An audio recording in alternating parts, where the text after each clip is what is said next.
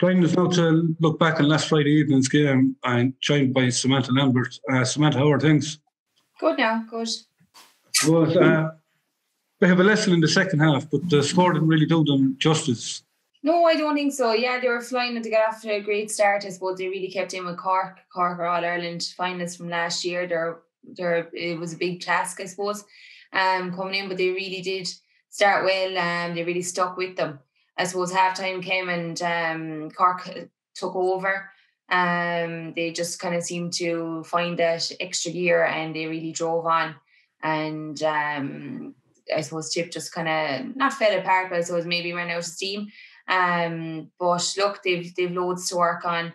They have to take the positives from the game, and look, they loads of lessons to be learned, and that's the most important thing to take out of the game, I think, for them, is to learn from the mistakes that they made. And I think if they learn from the mistakes and bring it with them the next day and try to improve on them, that they've loads of potential and they've a serious season ahead. So like they can't dwell on all their mistakes or that loss too much with the game against Waterford coming up. And I suppose that's a very extremely important game for the second round of the league. So that'll be their next focus. And as I said, they can't dwell on the beating that they've got from Cork because that'll take over. So I think they need to forget about that, focus on the positives and what they were doing well, especially in the first half, and drive it on. And look, it's a new process, a new system in place, new management in place, loads of new players are getting their chances last night, and I think everyone deserves a chance and a lot to improve themselves. And I think they just need to drive on and look at themselves again and focus and keep things going. Don't get too caught up on a beating from Cork. Remember, they are All-Ireland finalists and they have some great players there with serious accolades. So look, they learn from it. Yeah, because as you said, the positives.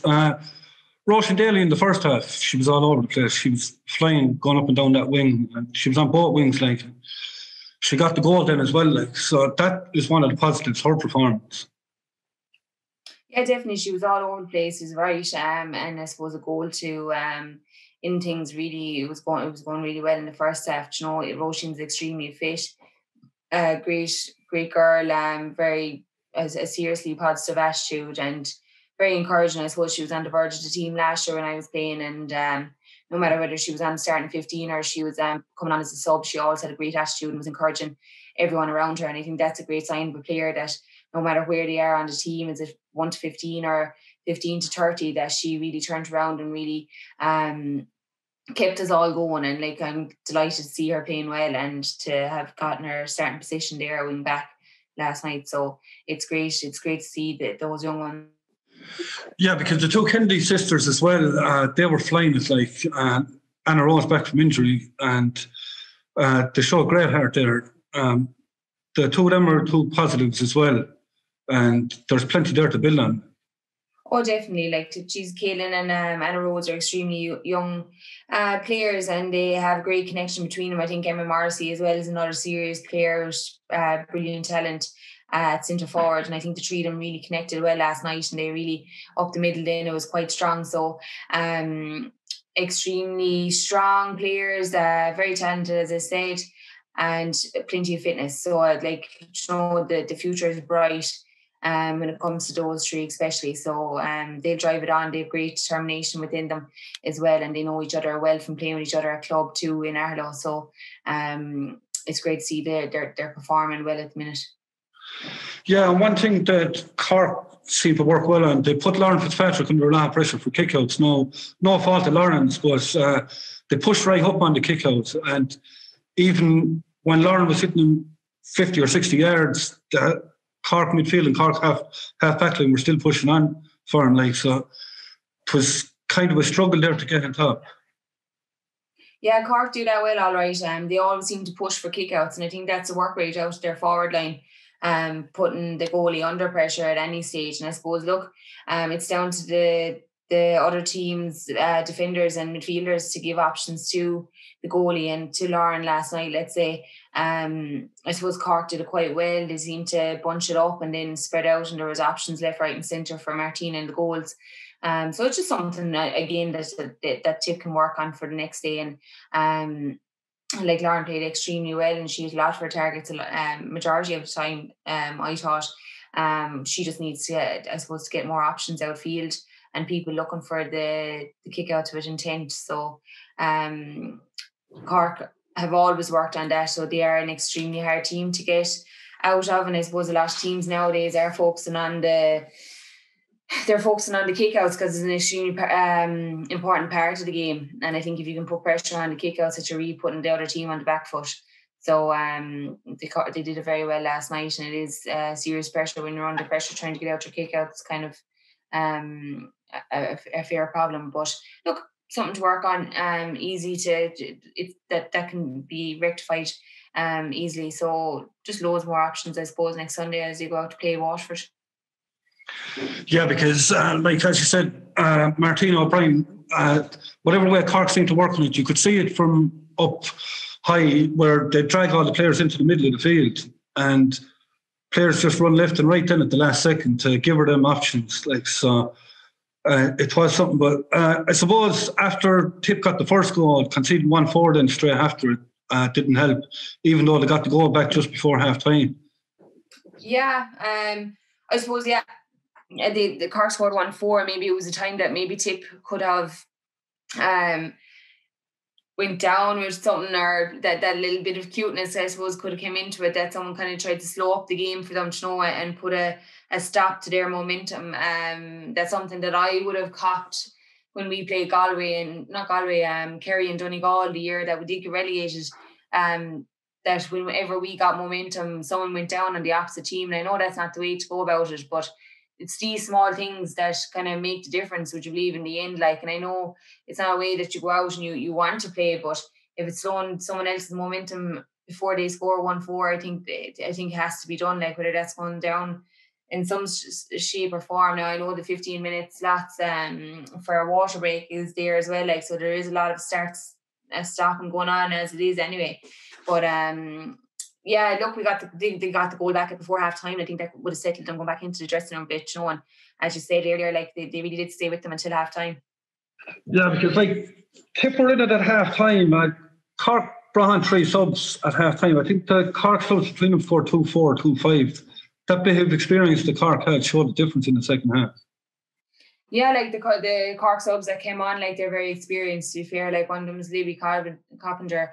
Who else was on? Maeve Callahan, and I can't remember the last sub that was made, but they're all experienced players. Who was it? Derek Kiley. Oh, Derek Kiley came on, yeah, and Emer Meany came on there towards the end as well. Like, they've been involved in the Cork team there the last few years. Like, so that was a wealth of experience to be bringing on off the bench as well. So I don't think the Cork team were really weakened when the substitutions were made, to be fair. So that was kind of another boost for Cork when legs were getting tired. Yeah, I suppose one of the positives was the second half was seeing Roisin Howard back in the field too, getting 10 or 15 minutes. That to bring her on, especially when she was carrying an injury there the last couple of weeks. Yeah, like Howard's an excellent player. She's one of the best in the country. If you ask me, very nifty. She's extremely fit at the minute, and very skillful player, like and tough to mark, believe me. So you can see her nearly kind of, I suppose she may get a start there sometime soon. She's well good enough to be starting, so I'm sure she'll make that starting 15 and she'll make her impact. I don't think enough ball went into her last night maybe for her to show what she's made of, but there's plenty of game there yet and plenty of time to show what she's made of. Yeah, looking at the match live there and on the days, Sinbin, it seemed a bit harsh to us in the stadium. Maybe it looked different on the television. No, I agree with you. I think it was a little bit harsh. I'm there looking at the game of Mayo and Galway there just before I came on to there, and I think there is a little bit of inconsistency amongst referees, to be honest. Whether it's charging or whether it's someone standing their ground, or it's hard to know what way the referees want to be given. So I think that's something that referees in LGFA will have to look at. I know there was quite a bit of controversy last year as well over the showing whether you're standing your ground or you're charging. I think that's something that needs to be kind of defined clearly, to be honest. But yeah, look, it was harsh in my eyes as well. To be honest, I actually was a bit surprised by it. But such is life, I suppose, and you have to get on it. Yeah, because it didn't even look like a free from where we were. Maybe we're being a bit biased to that now, but that's just the way it looked like from where we were. Yeah, I know, and it was a tough hit now, all right, to be fair, like, to give it Sean Kelly went off injured, like, no, it was a good physical clash, I suppose. But Anya just came out the wrong side of it and maybe looked different from where the referee was standing. Yeah, and looking forward to Waterford now next weekend. I suppose having it in Clonmel is going to be a big help too. Like, I know it's behind closed doors, but there's plenty to work on there from last night. Yeah, definitely. I'm sure the girls are back there training tomorrow and Tuesday, and they look at the game. They'll see where they have to improve. You know, there's loads of work that has been done. They're seriously fit, and I think that there's just small bit tweaking here and there, and they really, you know, that was their first game a lot and playing together, like, you know, so it's going to take time. It's not just going to happen overnight. It's not going to, like, there's not just going to be the full complete team overnight. Like, you have new management in, you have new girls in, your girls are making their debut, like, the girls can come back, they haven't played county in a few years, like, so it's not just going to happen, especially against the All-Ireland finalists from last year.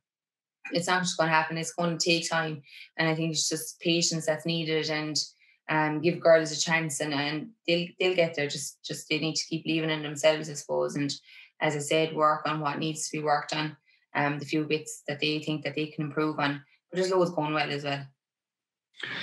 Yeah, just looking at the championship draw from the other night, Cork again and Meath. So we all know what Meath were. They were a big obstacle 2 years ago. Tipp were lucky to get out and get the result in the All-Ireland final. But Meath came back last year and got promoted. So there'll be nothing soft in championship either. No, and I don't think any of the groups would have been an easy group to get into, to be honest. Like, you know, you look at Waterford, they got Dublin again this year, and Tyrone. So, like, that's not an easy group either. You look at Kerry, like, I think they got Donegal and Armagh or something like that, or Galway. You know, I think it was Donegal and Galway. Like, they're extremely tough groups, and the last group as well. Like, I think you've had the northern teams like Cavan and Monaghan, and who else in a Mayo.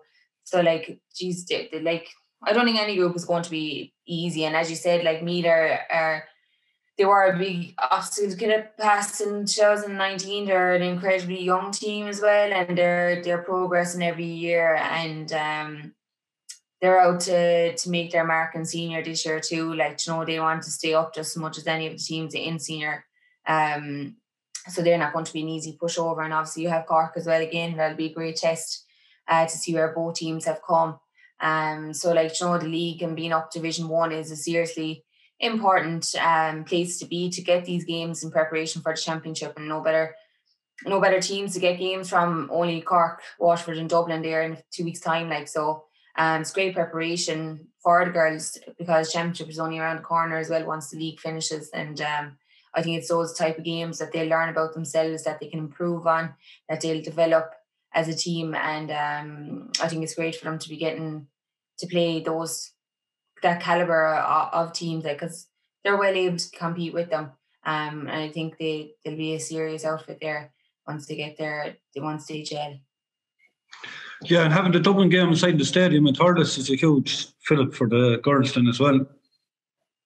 Yeah, like, I mean, sure, why should they play anywhere else? You know, you've seen two male outfits there today, the footballers and the hurlers. Like, you know, why shouldn't the ladies footballers be in there? So maybe we see more of them playing in Simple Stadium, their home ground, like, you know. So a great occasion again. I always enjoy playing in Simple Stadium. You know, it's a very important field. I suppose probably my second favourite in the county to play in, like, you know. So I didn't get too many opportunities to play there, but anytime I did play there, I absolutely loved it and relished it. So great opportunity, as I said, again, for the girls, and hopefully they can get a result on the day. Hopefully they can get the result next weekend too against Waterford. Samantha, thanks for being with us, and hope to talk to you after the Waterford game. Yeah, thanks a million for having me again.